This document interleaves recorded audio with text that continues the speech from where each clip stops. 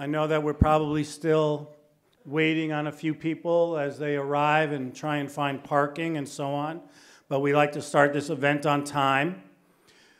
My name is Colin Engel. I am the chairperson of the Miami Culinary Institute here at Miami-Dade College Wilson campus. This is now our 9th chef coat ceremony. Good evening. The class of 2016 is requesting permission to be accepted into the MCI family. Chefs, please bring the class of 2016 into the MCI family.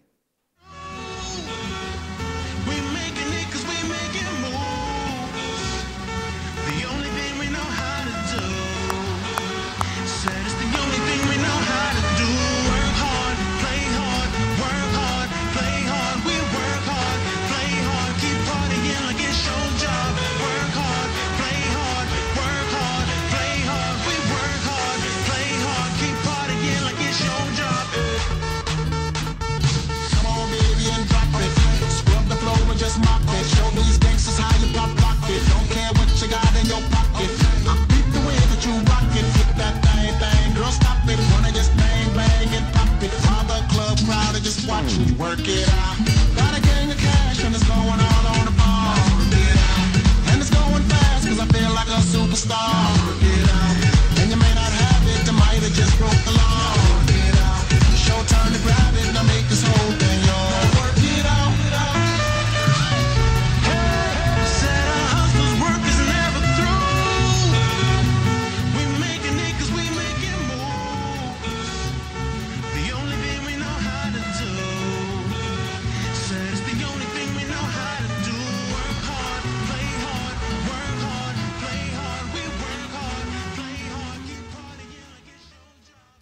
Good evening and welcome. My name is Shelley Fano and I am the chairperson of the International Hospitality Center. And the culinary program and the Hospitality Center work very close with each other. So much so that the students are working together this evening at this event. And they have many opportunities to also study together because some of the curriculum overlaps. I have the privilege of recognizing our distinguished Miami-Dade College administrators who have joined us to honor these new students entering MCI who will receive their first chef coat this evening. Our Dean, Diana Bien-Ami from Academic Affairs.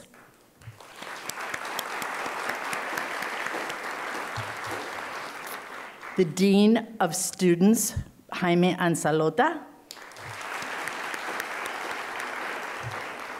Jeffrey Larson, the Executive Director of the Virtual College. Sandy Martinez, who is the new Student Center Director. I would also like to take the opportunity to thank staff, administrators, and faculty from both programs for being here to help honor these students. And of course, all our volunteers from the Hospitality Institute, the Miami Culinary Institute, and the Miami International Hospitality Center. Thank you very much for being here tonight. I know you will get an enjoyable taste of our Miami Culinary Institute.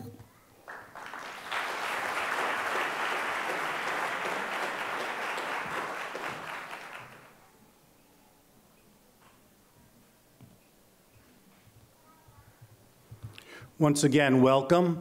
Before I was interrupted. That was planned, by the way. I really want to thank, before we begin, everyone that's had a part in this event tonight. So campus services, the media department, the Hospitality Institute that Shelley mentioned, the hospitality students, as well as the culinary students that all had a hand in making this evening what it will be. Right now, I'd like to introduce again to you Diana Bien-Ami. I would like to say a few words on behalf of the Wilson campus. Thank you.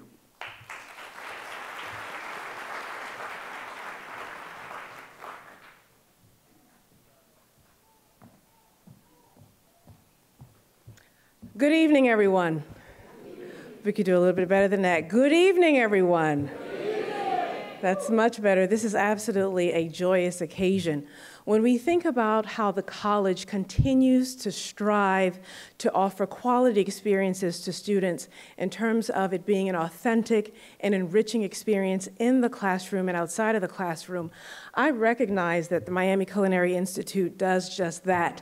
Not only are we centered and located in an area that will allow you to thrive upon graduation, but we also have faculty and staff that are in the Culinary Institute that really do honor the personal touch. And what I mean by that is you'll find that the personal touch is with intrusive advising, with mentoring, with the opportunities of connecting alumni once you graduate. And so the college itself, we service 50,000 students. What we're striving to do, and I say we in terms of academic affairs and student services, we really do strive to offer that personal touch, because after all, we want you to come in and really get a quality experience in terms of the co-curricular and curricular experience. As I was mentioning, we service 50,000 students.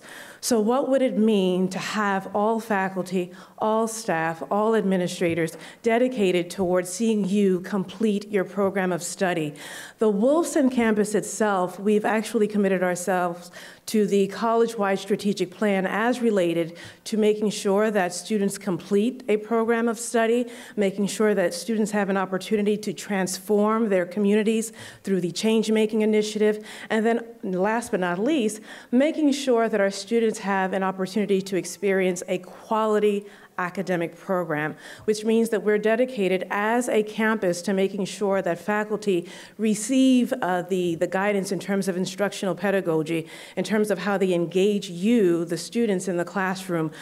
So I came up to just welcome you on behalf of the campus, but I also want you to know that Miami Culinary Institute is not in this alone. You have the support of the entire campus. Tonight, you have the support of your family and friends, but you now also have the support, as mentioned, of faculty, staff, and administrators as you come in and have a quality experience and, of course, graduate and, of course, move forward in terms of the opportunities that are before you as an MCI graduate in South Florida. So all the best to you. We're excited for you. Thank you.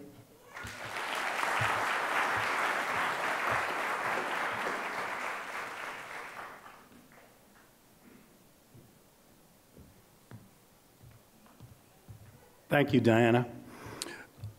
I'd like to introduce next a very special guest who agreed to come and speak to everyone tonight. He's a huge supporter of the college in general. And I know that because I've actually been involved with him on some other projects. And this man has serves on our advisory committee.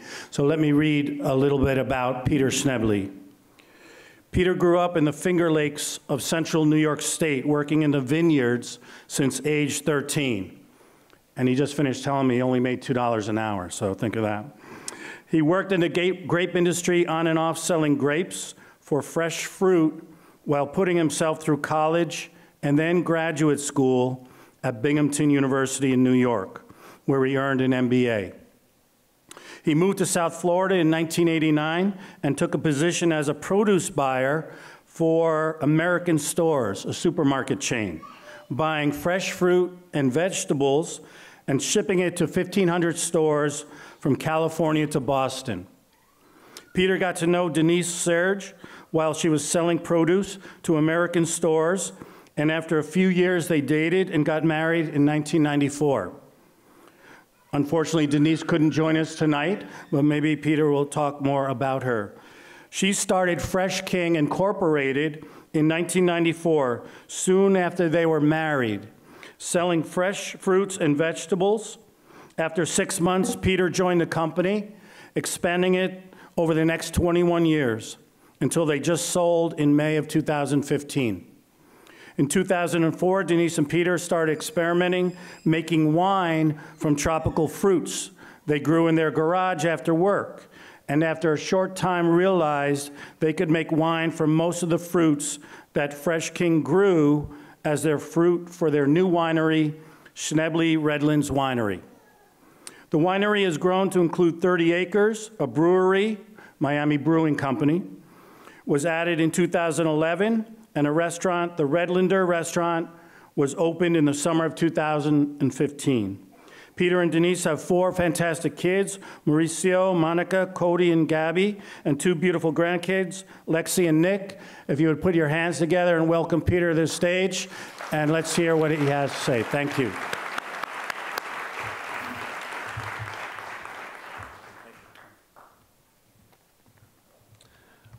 Well, thank you very much for having me tonight, and I got to say I'm deeply honored by it.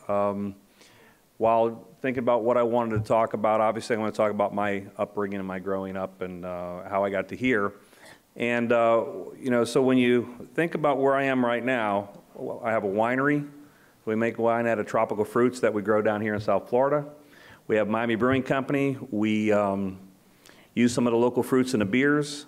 And we have the Redlander Restaurant. We farm now 40 acres. We used to farm 100. And you look at that and you realize that's where I got to. But the fact is I was just like you sitting in those seats back at Binghamton University as a freshman wondering what I was going to do for a living full time. And what I will tell you is that I think it's very important that you think of it as building a resume your whole life. And you might look at me and go, well, Pete doesn't have to build his resume. He owns his own company. But it's the wrong way to look at it. Because in reality, I'm still building my resume. And everything I do, I look at it as building my resume so that I have all this experience at my disposal when I need it. And it started back in the vineyards in Lodi, New York, which Colin's brother actually has a winery within 5 miles of where I grew up, which is really ironic. We just realized that. And so growing up, in fact, I just told this story too. The reason I worked in the vineyards was because I loved grapes. I didn't love wine at 13. I wanted a pair of Levi's, okay? And back then we had a store that was like our Walmart now, and they had a brand called Big Yanks. And just the name of Big Yanks doesn't even sound good, does it? And so when I walked into the school with Big Yanks on at the age of 13, it was humiliating. You know, it was like, well, we don't have money. You know, you're not status. You're not this and that. And so I went to work for $2 an hour, pulling weeds on a 13-acre plot of ground that had a slope towards the lake, Seneca Lake. And my job was to pull those weeds out because, and I had to do it by hand on my knees, because the grape was only this big and the weed was this big, okay? And when I got done and finished that 13 acres in that vineyard, guess what my job was next? Start all over again. That's what I did for the whole summer. I weeded that 13 acres twice. Okay, so I'm weeding this the whole time thinking, I wonder what I'm going to do for a living. I'm certainly not going to do this. All right, so then the next job came around and I wanted Jordache jeans. I don't know, maybe you guys don't wear Jordache anymore, but we wanted Jordache jeans. And so the next job was to pick the grapes or put them in a bucket. And so I took the next job to pay a little bit more money. So I learned another thing to have to do with the grape industry. Well, I kept on getting offered more and more jobs because every job I did well. And I tried to understand each job I did. So I moved from that position up to running his produce warehouse when I graduated at 18 years old. And at 18 years old, I had 40 people that worked for me. And I was the only one 18 years old. Everybody else was 25 or older. Okay? So I did that for about 2.5 years. I did such a good job with that that he gave me a job in sales. So I became a sales manager, and I traveled all over the United States selling Concord grapes for fresh fruit. Never in my wildest dreams when I was 13 years old did I think I would be doing this for a living, okay? So I experienced that, and all of my friends were going to college. I never considered myself a very studious person. In fact, I was not a studious person. I was a jock growing up. I did every sport there was. And the last thing I did was open a book. So I always thought that I wasn't smart, but all my friends were smart. I just never opened a book. So when I started to succeed in business, I was really not surprised, but it was kind of proving a point to my dad, my mom, hey, I'm not stupid. Look at me. I'm making good money here. And so I really excelled in the business field. And at the age of about 22 years old, all my friends were graduating from Ivy League schools and going on for their masters. And I'll never forget this. One of my friends graduated, and he was making very good money working for General Motors. And I called him up to congratulate him, and he said, well, I'm not staying here. And I said, what do you mean you're not staying there? He goes, no, I'm going to Harvard. I'm going to get my MBA from Harvard. So all of a sudden, this was in the back of my mind, right? So here I was, doing very well in business, but there was something missing. Then another thing happened. My boss one day came in, and we had a customer come in to visit us. And he said, I'd like to introduce you to Peter Schnebley. He's a lifetime employee here at Venture Vineyards. Now that word lifetime employee, as much as he thought that was a compliment, because I had worked for him since I was 13 years old. To me, I was picturing being 40 years old and having all of his kids coming back into his business and me having to report to them, okay? And I had no way out. So that was on Friday. On Monday, I resigned. He said to me, he goes, I thought you were happy. I said, I was until you called me a lifetime employee. And you know what he said to me? Good for you. Congratulations, that's a great idea. You should go back to school. By the way, if you ever want a job again, you come on back. You're always welcome. All right, so I saved my money, put myself back through school. How many people are really putting themselves through school right now? Okay, so we're relating right now, right?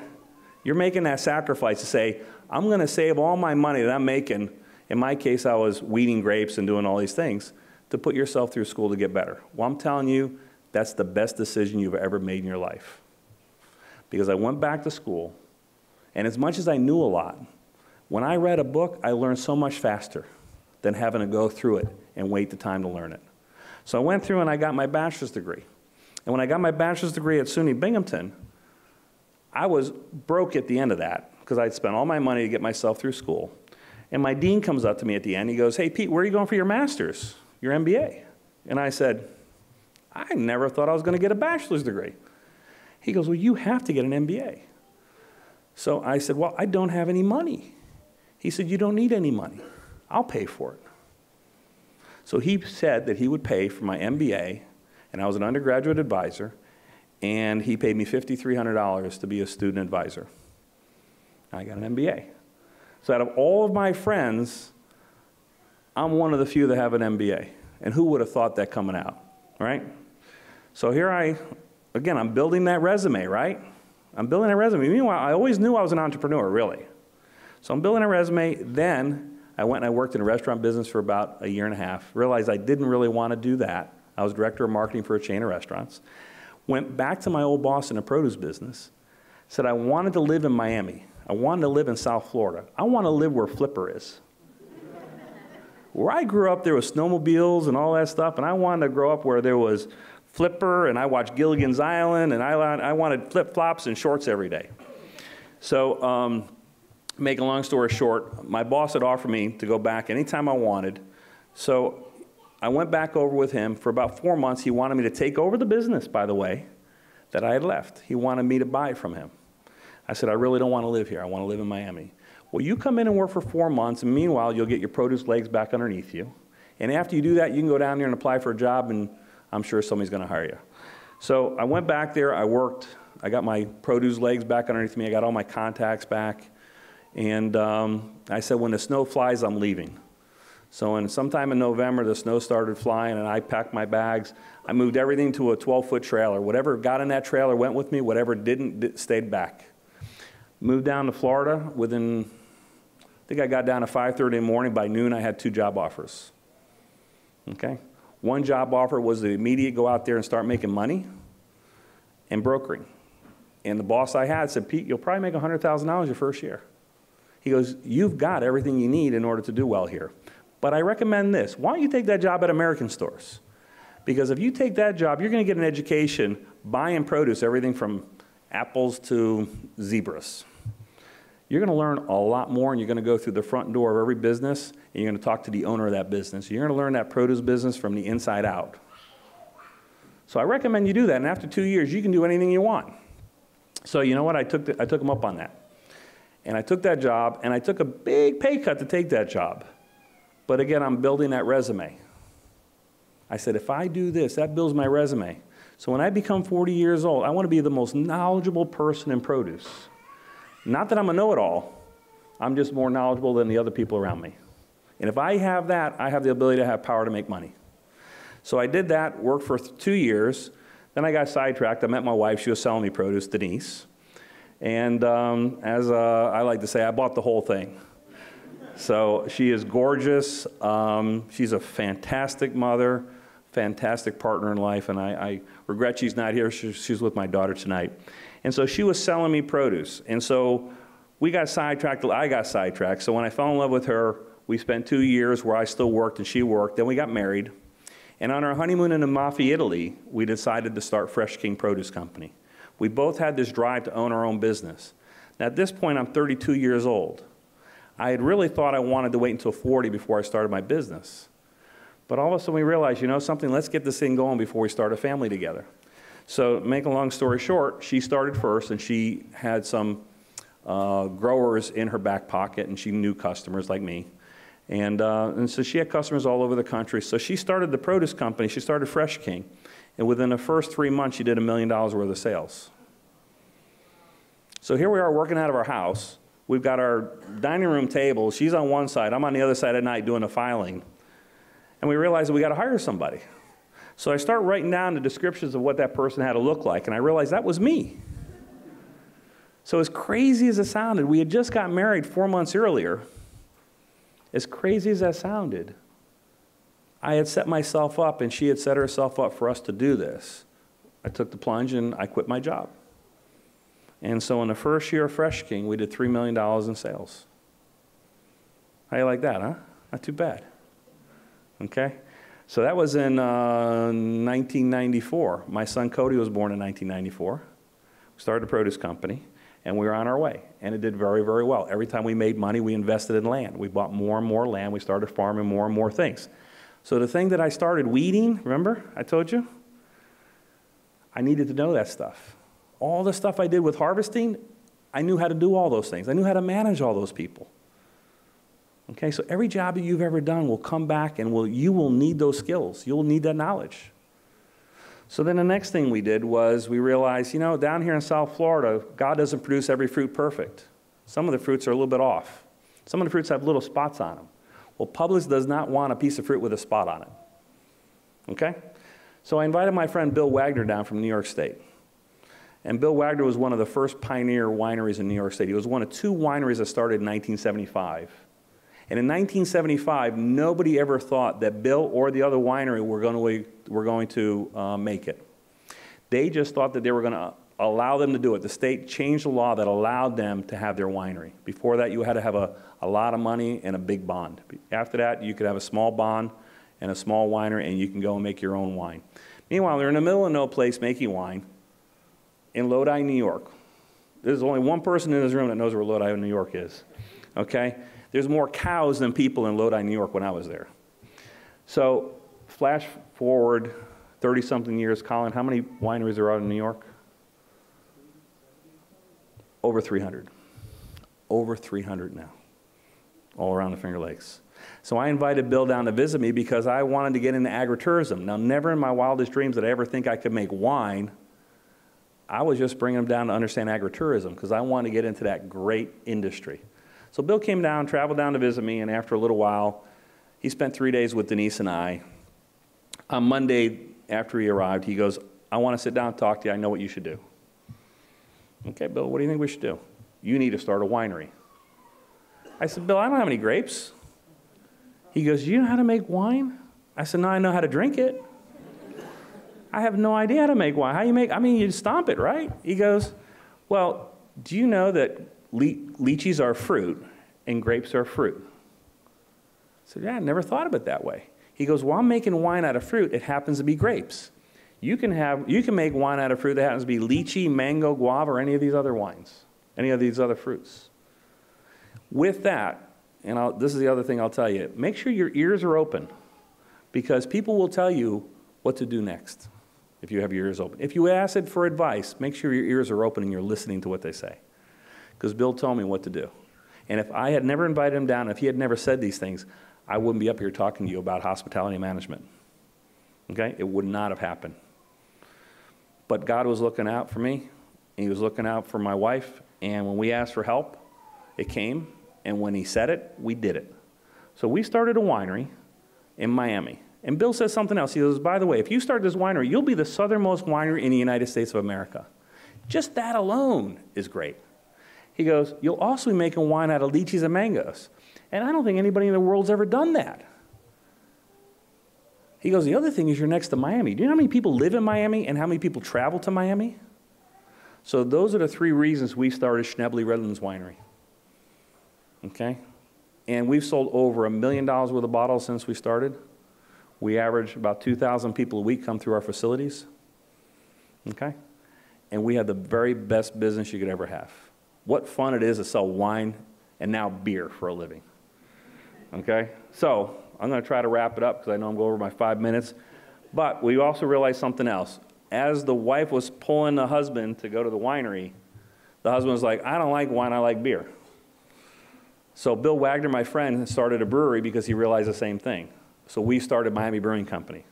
We were the first craft brewery in South Florida when we started 4.5 years ago. Now I think there's over 20 breweries down here now. Then we realized, you know what, we should have food here. All of our customers are saying they really want food. So we started something called the Red Lander at Schnebly's. The Red Lander has one of the most famous chefs in Miami, Chef Dewey Lasasso, who was a chef at the Forge restaurant for 5 years. So you put all those things together, and we got a great business that, by the way, has the ability to withstand time. Some businesses, there's changing technologies. This is a business that it's old school. It's not changing technologies. By the way, it's also a business that you can give to your kids. It's a business your kids want to inherit. It's a fantastic business. So to summarize it all, I would tell you that make sure you're building your resume throughout your life. Even if you plan on being your own boss, don't look at it that way. Look at it as these are the skills that I'm constantly getting that fill gaps. And when you get done, make sure there's no gaps. Whether you had to clean a restroom, or pull weeds, I've done it all. And I can supervise somebody on how to do it. Secondly, it's a distinct honor for me to serve on the board. I believe in giving back to your community. I'm on a few boards down here. I'm on Farm Bureau's board. I'm on TIVA's board, which is the Tropical Everglades Visitors Society. I'm the president of the Redland Tropical Trail that we founded back 10 years ago. And being a part of this board is an honor because I saw this start from the very beginning before it was even thought of. We were actually on a cruise talking about the culinary school starting probably, about 10 years ago. Yep. And here it is. So what I like to do on the board is come on in and look at the curriculum and give my critique on what we need as the industry and what you guys are getting as an education. So when you get done, you can plug into what we need and we can offer a good paying job. Okay? So best of luck with your careers. If there's anything I could ever do to help any one of you, please come on down and look me up, and I'd be happy to mentor you the best I could. Thank you.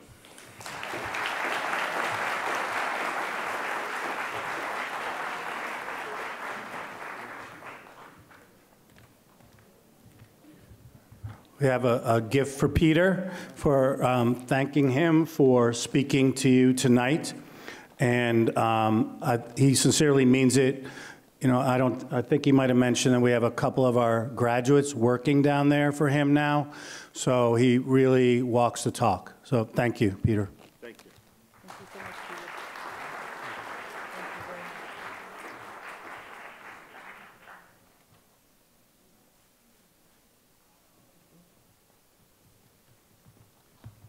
much. All right, thank you so much, Peter.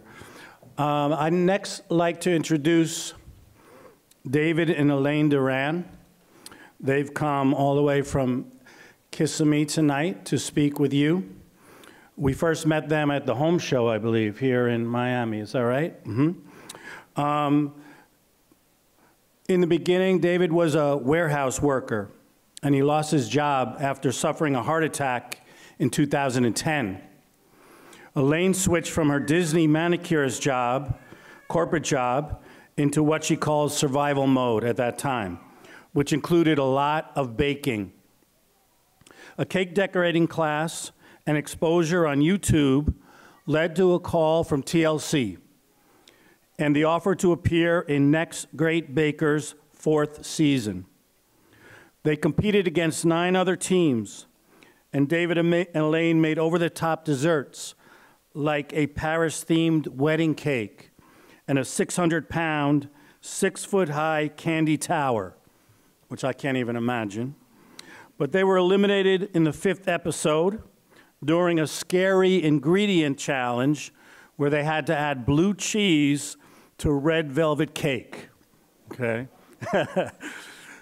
The Durans had won the Carrabba's dessert challenge the week before, though, and that placed their divine pineapple pound cake, say that 3 times fast, in 240 of the chain's restaurants for a limited time.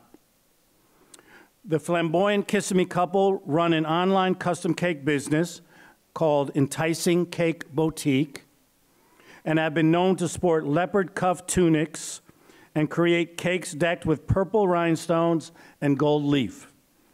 Never a boring cake is their motto. Elaine says the next dream is to open their own shop.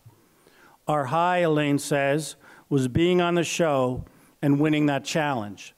Their low was going home before the finale, but hard work always pays off. So here to tell you more about their journey are Elaine and David. Please welcome them to the stage.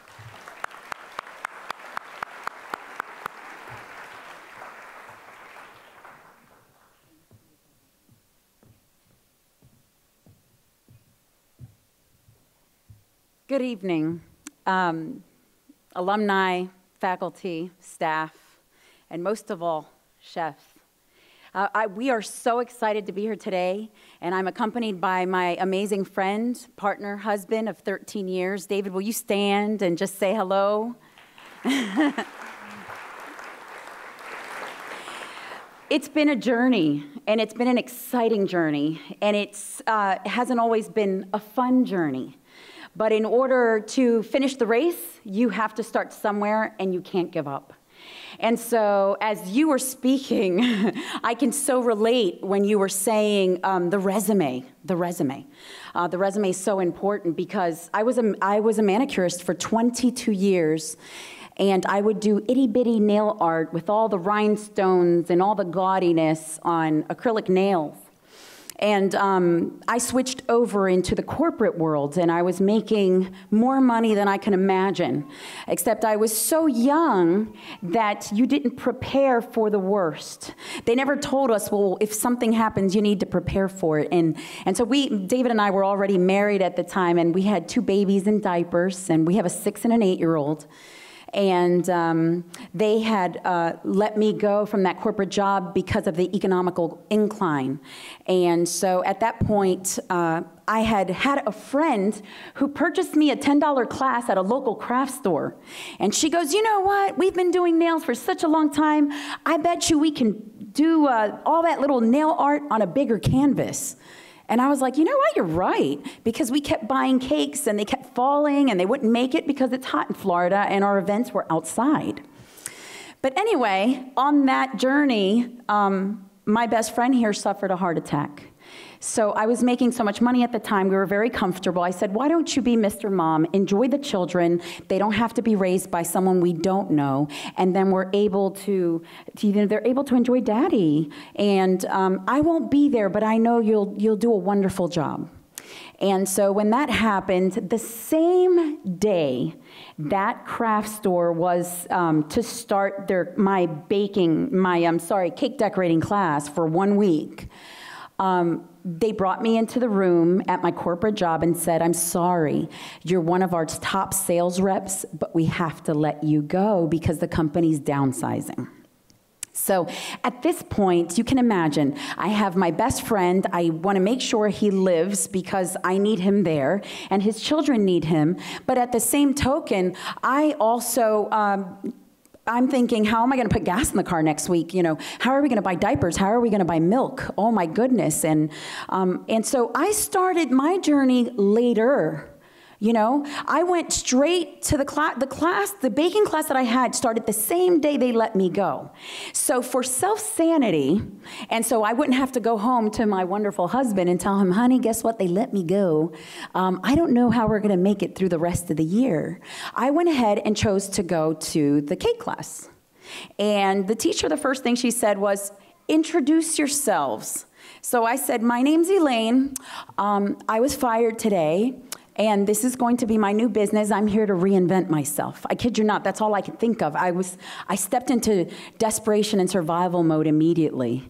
And I said, God, if you don't have my back, I don't know what I'm going to do, because at this point, this is it. And so, as you said, your past experiences, all that artwork, I do have an arts degree. And I worked in retail all through my high school years, and I had to self-market myself when I was doing nails. I had the opportunity to do a lot of celebrities, and so you begin to develop your professional skills. And so I remember sitting, doing nails once saying, this isn't for me, there's gotta be more, there's gotta be more. And I knew it was a part of the journey, but I didn't know where it was going. And of course, I use everything that I learned through my journey, even now. I would say, why math? Oh my gosh, who invented math? Yet I use a ruler. It's like my best friend and my X-Acto knife, you know? And so moving fast forward, I took that class. And I remember that I was consuming, at this point, we were so desperate to pay the bills, we didn't know. We had already tapped into our 401k. We had depleted everything that we had because we had to survive at that point, that I said, oh my gosh. And that was the season where Cake Boss came out, and it was season 1 of The Next Great Baker, and Dana had won. I don't know if any of you watched Cake Boss or if you've watched The Next Great Baker, but Dana was the first winner of season 1 of The Next Great Baker. And so I had just started my cake journey, and I'm watching this going, wow, I wonder if I could do that one day. Now, mind you, I didn't have the privilege and the honor to come to such a prestigious school, to have such an amazing staff and amazing chefs, to be mentored like you do. Absorb that, run with it. I didn't have that. My whole momentum was because I didn't know where my next meal was going to come from. I didn't have the luxury of being able to sit here and having a chef coat ceremony. When I got here, I got emotional because I didn't get that. My chef coat ceremony was when they gave me my red coat and I wear it with pride, you know. I didn't have the blessing to be able to learn amongst the best, you know, in the state and the nation. You have amazing teachers and staff that are willing to give you 110%. They wouldn't be here if they didn't care about their students. I didn't have that. And so all I had was YouTube and every cookbook and every TV show, culinary, Food Network, and TLC were my best friends. And I had to put my poor husband to the side and the back burner. And I remember my kids, and I would break night because I'm a mommy first, and so I'd raise them during the day. They weren't in school yet. And I remember rocking my children because they'd wake up in the middle of the night. I'm trying to learn a new technique, and all I kept saying is, if I can just sell one cake, I can buy a box of diapers. If I could just sell, if somebody will buy just one cake for me for 20 bucks, I can get milk for next week. David wasn't able to go back to work. So I was just doing what I could to make it work. And so if it took crying, learning a technique while I'm rocking my baby, trying to make it work, and the feeling seems so real because the struggle was real. And some of you are here and you have children, and some of you are here and you don't have children, and everybody has a story to tell. But, you know, it's your own personal story. And so the struggle is real. It's what you do with it. How do you turn it around? Where do you see yourself 5 years from now, those short-term, long-term goals? Where do you see yourself next year? Where do you see yourself 6 months from now when you're in this program? Where do you plan on working? Even if it doesn't work out that way, your ways are not God's ways, but He knows what you're thinking. He knows your heart. And so where you set off, He will guide you the rest of the way. You just take the first step and He'll guide you the rest of the way. And that's all you need to do. I remember when, okay, so I'm going to go back to where I was, because what happened was I consumed every recipe book. I consumed every YouTube tutorial. I consumed every cookbook. I consumed every TV show. And once I learned one technique, I went from that technique to another technique. And when I knew I had that technique down pat, I went over and I started another technique, because now I got this one down pat. So I know now at least I can sell ruffled buttercream cakes, okay? But I can't sell the fondant with the royal icing because I haven't mastered that yet. But I'm going to hone into what I know and get really good at it, and maybe they'll buy those until I get better at this. And so my sister one day comes up to me. Now we're in the ending of the first season. After 8 months, my sister comes up to me and she says, you know what, you're getting really good. You should open a Facebook account. And I said, Facebook, what's that, right? So I finally said, if you think so, you open it and I'll put the pictures in. And I'm not really techie. And so she helped me put the pictures up and everything. And then she saw the show and that they were casting for the show. And she said, you know what? You should put in for that show. And I said, are you kidding me? I've only been doing this for like 6 months. These people have been doing this for ages. You know, how am I even supposed to compete with somebody who's been doing it for 6 months? And she goes, no, you don't understand. You really got what it takes. Now, mind you, I really thought that she was just being nice. That's what sisters do, right? They're just being really nice. So she brought the paperwork. I filled it out for kicks and giggles, and I said, here, if this makes you happy, we'll do it. Sure enough, though, 2 months later, I get a phone call, and it said, you know, so-and-so entertainment. And I honestly thought I was getting punked. So I just, you know, they said, hello, this is so-and-so entertainment, and we'd like to talk to you. We'd like you to be on the show. And I hung up. I freaked out. So here I am working towards this big moment, and then I have to, like, kill it, you know? And I was like, oh my gosh. So then I called back to entertain the thought. And I said, well, what if nobody's playing a prank? So I call back and I go, and she says, it's okay. It's not the first time that it happens. So I was like, phew, okay. So I called back and they said, look, we've been following you on Facebook. We got your application. We'd love to have you on the show. Why don't you come down for an audition? And I almost fell out my chair, because here I am and I've just been so stuck on survival mode, trying to get to the next level, just trying to pay the bills, trying to make $1 out of 15 cents, like they say. And all this time, I didn't realize how good I was getting. I had no idea. Even when I first got the phone call, I still was kind of taken back, because I was like, they want me to be on the show? Like, oh my gosh. So I got to admit, when they flew me down and I came back home, I reanalyzed my situation. I reanalyzed my life. And I took a step back and I was like, wow, I can do this. It wasn't just me trying to make it work. I think this is it. This is it. And so what happened was, as time went by, they came up to me and they said, you know what? Thank you, but no thank you. We want a Latina with an accent, and I don't have one. I was born in Delaware. And so they said, we've decided to go with someone from Miami. And I was like, well, that's okay, because I'll tell you what, when I had that phone call and they said, no thank you, you don't understand. I felt like I had still won the trophy, because even though I didn't get on the show, that lit some fire under me. And I said, you know what? They said no to me now. They're not going to say no to me next year. So if I ever got more anxious to learn even faster and quicker, I knew that they were going to do their drafts for the next season the following year. And I already knew they knew who I was, because I had already gotten an audition. So at this point, I said, you know what? I got 6 months to get better. How fast can I do it? How quick can I make it? I had nobody to turn to. I had no mentors, no one. You have that. I didn't. And I said, my mentor is going to have to be YouTube. I have no choice. That's it. And so I researched Weinstock. I researched, oh my gosh, you name it, all of the big names. And everything they did looked so incredible to me. And I was like, oh my gosh, I can't do that. But let's just stick to where you're at, focus, just go on to the next. Then what happened, I realized that if they called me to be on the show, that means I could start a little website. I started selling cakes. People started hearing I got auditions. Now I'm making money. I'm putting food on the table. And I'm saying, wow, my dream is coming true. I may not be where I want to be yet, but I am so on my way. The next year came around. I didn't have to reach out to them. They reached out to me. They said, wow, your work is so incredible, how you've grown in less than a year. He goes, we want to give you a private audition. Why don't you come on down? Before I even got down there, they called me back and they said, thank you, But no, thank you. We've decided to go with a metropolitan area, and we're still looking for the accent. And I was like, well, couldn't you have told me I could fake the accent, you know?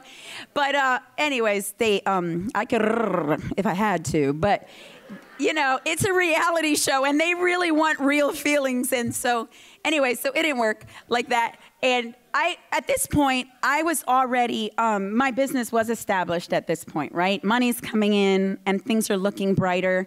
And this is the incredible part, okay? So now I'm trying to get on the show, and they're really upsetting me because they keep bringing me up here saying, we want you, and then they keep saying, no, not right now. And so I said, at this point, I said, you know what? I'm not going to focus on the show anymore. I'm not going to focus on the show. Now I'm going to focus on the family. I'm going to focus on the business. And I'm going to focus on how I'm going to make it better for my community. How can I give back? How can I pay it forward? What can I do to establish what I have here? What am I going to do? So I got a call from Cake Central magazine. I don't know if you are familiar with Cake Central magazine. It is the most acclaimed magazine in the world for the cake industry. And so they gave me a phone call, and they said, we have this picture, and we'd like to give it to you. It's a mood board. What can you do with it? And so what I did was it was a lady that was wearing grapes on her head, and there was a cherub, and I was like, I don't know what to do with this. So I just put my thinking cap, I let my creative juices started flowing, and I created this vintage cake winery for a winery theme. And the title was called Harvest. And so I took that prophetically because I was harvesting for my future. And so I did the best that I could. I got a buddy of mine who's a professional photographer. He took pictures of the cakes. We submitted it. They were just wanting to put it up on their magazine. I thought it was an honor. They called me back. They said, congratulations, we're going to feature you in our magazine. I thought that was wonderful. Now I'm getting noticed more and more. Mind you, it's only been a year and a half of this venture. From the moment I picked up a piping bag, it's only been a year and a half. I'm trying to do this to put things into perspective because if it happened to me, it can happen to you. I'm not any different from anybody in this room. I just wouldn't stop. I never gave up, regardless how hard it was, because nobody said it would be easy, and it's not easy. But I didn't give up. And quitters don't get too far. So you just got to keep moving forward. You have to if you want to succeed. There's just no other way to put it.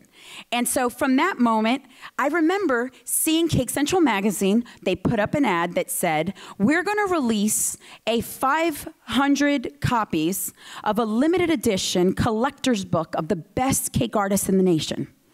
And I remember seeing that ad in an email that I got, and I was like, wow, if I could be on that, then I've made it. That's how I felt. I just wanted that, you know, that title that I got in a collector's book. And so what I did was, I kid you not, I kind of fell asleep a little somber thinking about, wow, if that could just be me. It's healthy comparison. It really is, because it just helps you push the bar. It's okay. And so I remember just going to sleep, and I told David, I said, David, if I could just be in that collector's book, wow, what a title, what a trophy. And I went to bed, and I was just so emotional about it, because there's certain things that you set bars for yourself and you want to achieve them. The next morning, I wake up and I check my emails. I got to call my clients. I got weddings. I got my brides. I got to do cake tastings.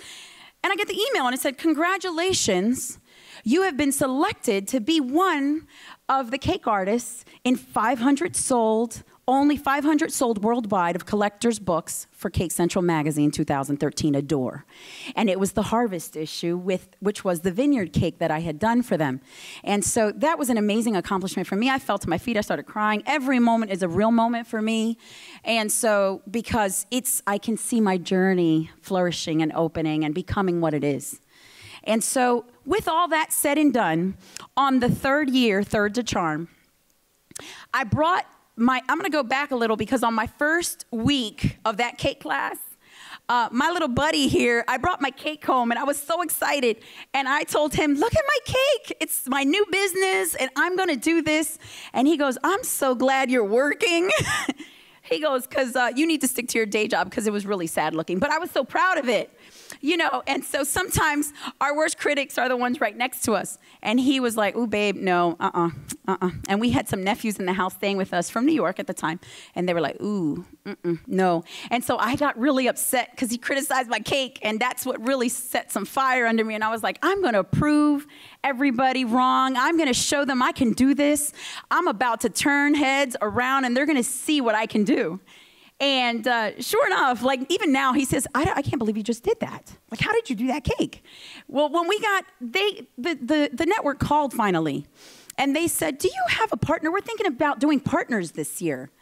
And I said, oh, honey, oh, supportive one. No, he's wonderful. Don't get me wrong. That first week, yes, he ticked me off a little bit, but they Skyped him, and of course his wonderful personality won them over, and that's all it took. And then they said, congratulations, we've been wanting to put you on, but we've been just waiting for the right time. Keyword, right time. Your right time, you'll know when's your right time. That's why you can't give up, because you can miss your perfect moment. If you choose to give up a day before, your perfect moment may be right there. You know, and you don't know when that is. So all you have is faith, hope, and hard work. It does pay off, because I've seen it in my life, and if I wouldn't have experienced it, I wouldn't be able to share it. And I want you to succeed just like I've succeeded. I want you to succeed just like David and I have succeeded. I want you to succeed just like everyone here today, faculty, staff. They are not here in their positions because, you know, somebody appointed them. They've earned to be here. They've earned their badges. They've earned their patches. They've done the hard work, and they're here for you because they care. Take advantage of that. Run with it. Be the best that you can be and make your mark in this world. And then most importantly, you figure out why and how you're going to pay it forward. Because it doesn't matter how big, how wonderful you get if you can't bless somebody else. That's the main goal. And so with that, I leave you. We were in TLC's The Next Great Baker. We're in the works of doing something else we can't say because we're under somewhat contract. And so, but we're excited. We've been blessed. We were successful on the show.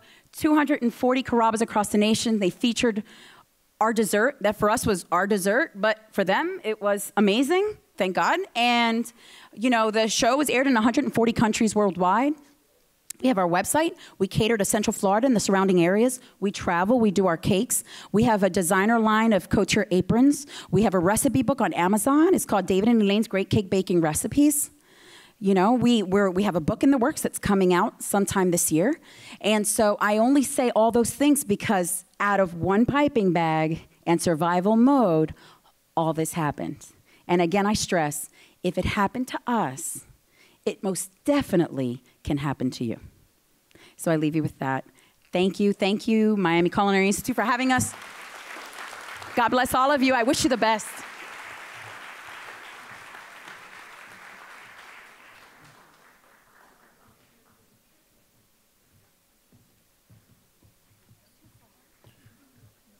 How about that? That's amazing. Another round of applause for Elaine. Thank you.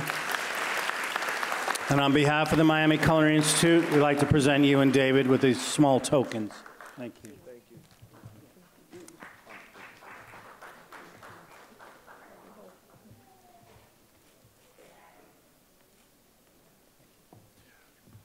With that, we're going to begin our chef coat ceremony. Thank you.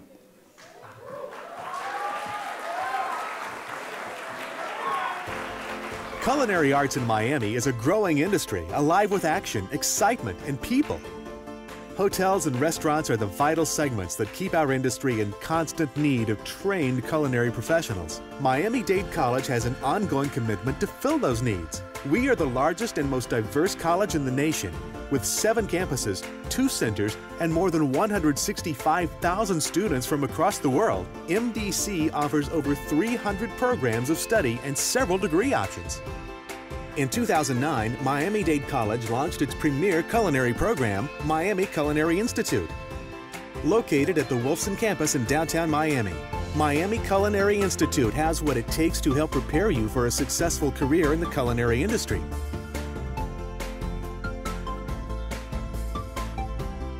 Take a look at our state-of-the-art program where technology and expertise come together, creating the perfect formula in culinary education. You'll learn why food, culture, and innovation are part of our recipe for success.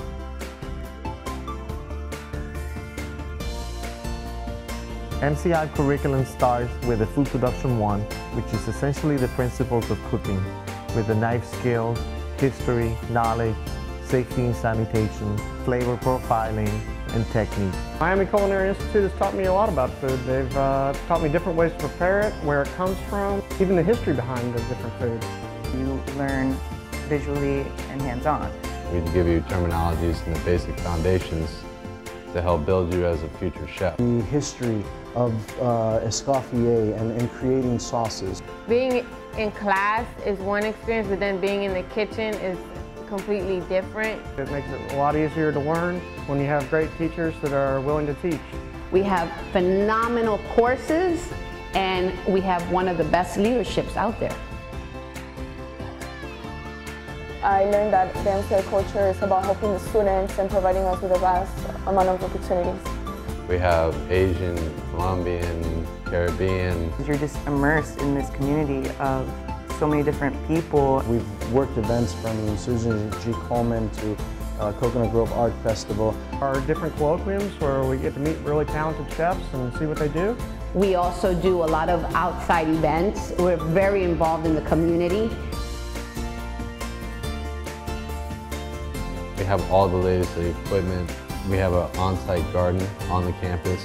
I'm interested in learning about new technologies such as molecular gastronomy and sous vide technique. We also emphasize in the feature how the industry is changing. Not only do we have our own garden, which they use in the restaurant, but also through the new equipment that we use in our labs. Things like this wine theater where they film us and give us an opportunity to be a television chef. The favorite thing I've learned here is to work as a group.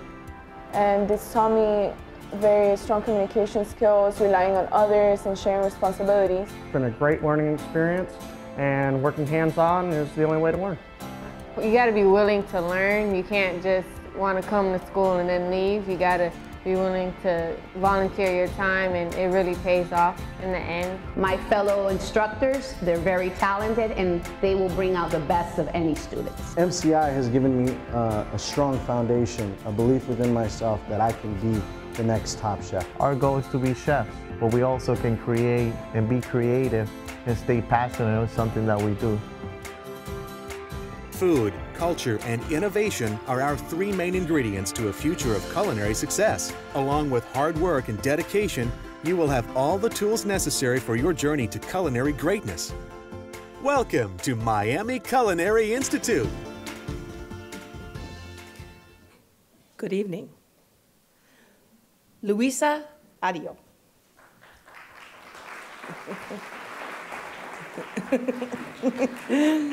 Zande Alzate.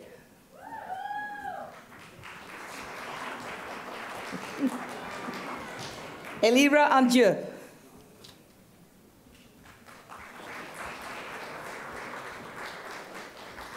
Lorenzo Aroche.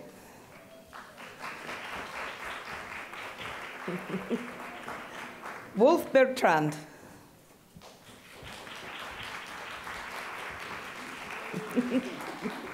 Umberto Calero.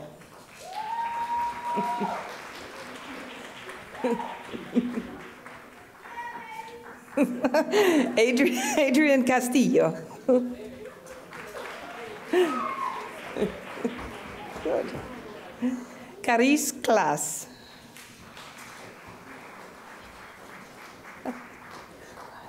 Elizabeth David.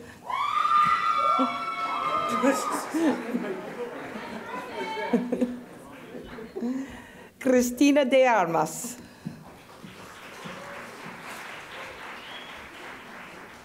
Mark Deus.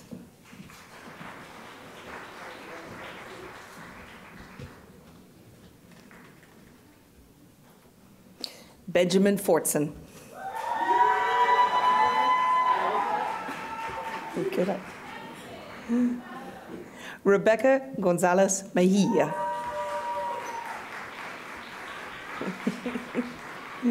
Williams Gonzalez.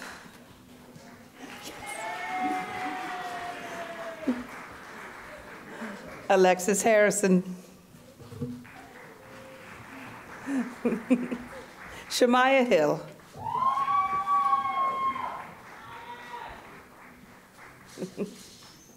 Carrera Howard.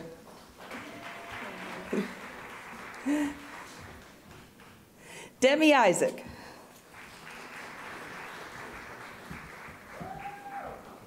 Sharon Jimenez.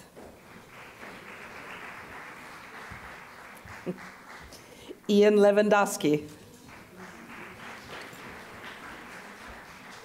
Nicholas Leonard.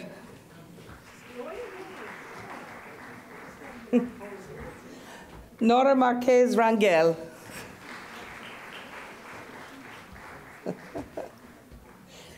Shamiza McLeod.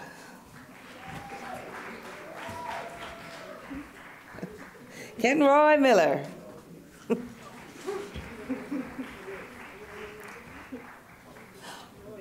Armando Montana.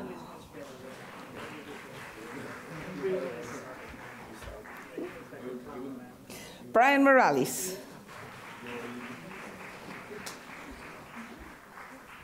Reynolda Nelson. Baranya Nino. Richard Ojeda.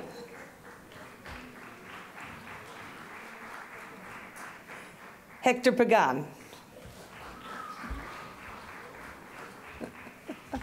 Monica Plazas.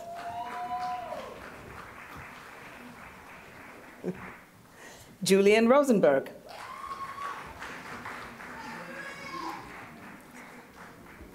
Cassini Ruiz Leon.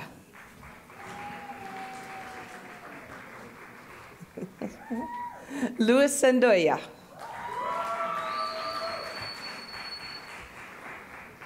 Jennifer Suarez. Diana Sunol.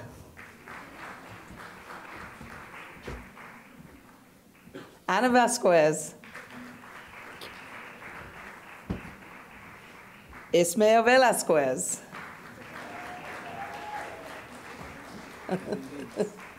Ryan Vega.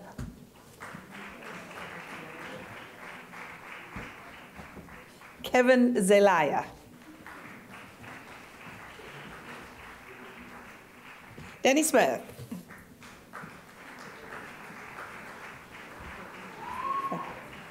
Amir Wahid. Give it all you got.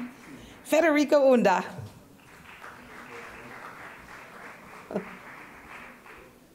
Paula Castro.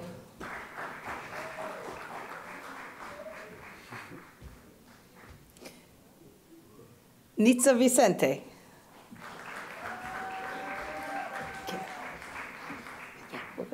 Angel Byerly. And Richard Vidal. Thank you very much.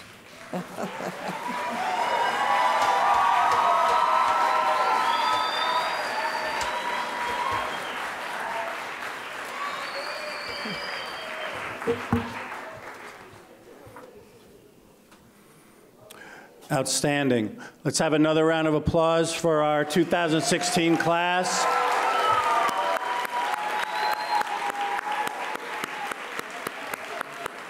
How about another round of applause for our guest speakers? They're fantastic tonight. Yeah. Some very inspirational messages. I do want to say one thing before we head out to this reception. I want to make sure and invite all of the new class to take part in all the opportunities that the college and the Institute gives you.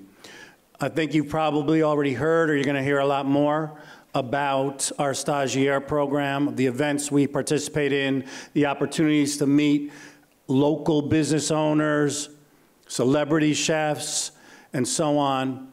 that no other college around here gives you that opportunity. And that makes us very unique. So please take advantage of it. One person I'd really like to thank that does almost all of the work for this event is Jesse Vasquez. He's in the back there.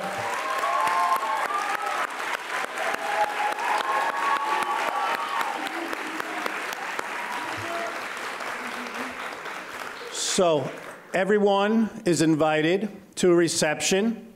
But before that, I'd like to make sure that our class stays behind to have some photos with our administration and our guests. And everyone else can follow the fork and spoon to the food and drink. Thank you again for being here tonight.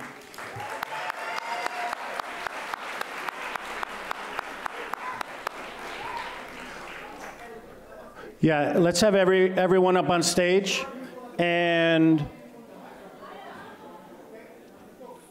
we'll have our administrators and our faculty down in front, our guests down in front.